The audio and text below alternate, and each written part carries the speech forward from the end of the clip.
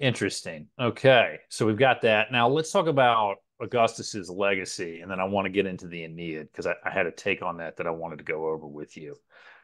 Uh, and I'm trying to, if I had to write on a whiteboard, what boil it down to one word or a sentence or a concept, what would Augustus's legacy be? What would the marketing campaign ad be to tell you about whatever his legacy is, good or bad?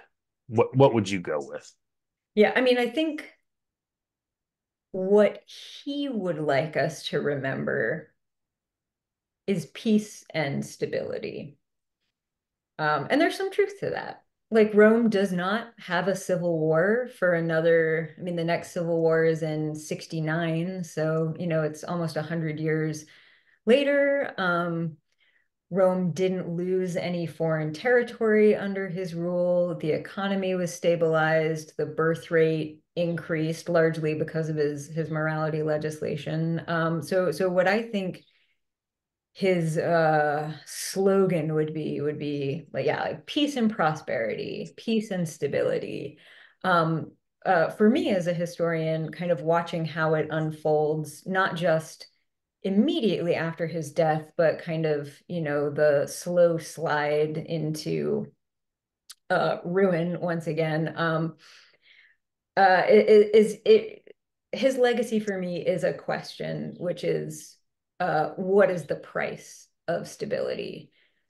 In the case of the Romans, they never had, they lost their democratic republic. I mean, they had sham elections for the next, several decades, couple hundred years.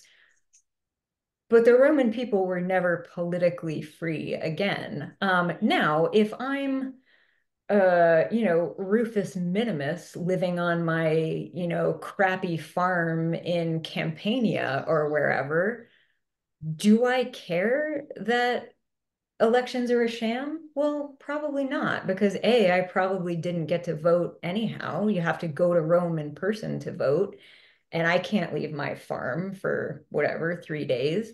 And what I know is that my son isn't getting conscripted to fight in a civil war. I don't have soldiers kicking me off my property to settle veterans there, and I have food because our grain supply is restored. So, when I look at it as a historian, I say, what was the price of this stability? Well, they lost their what the Romans called libertas, their political freedom.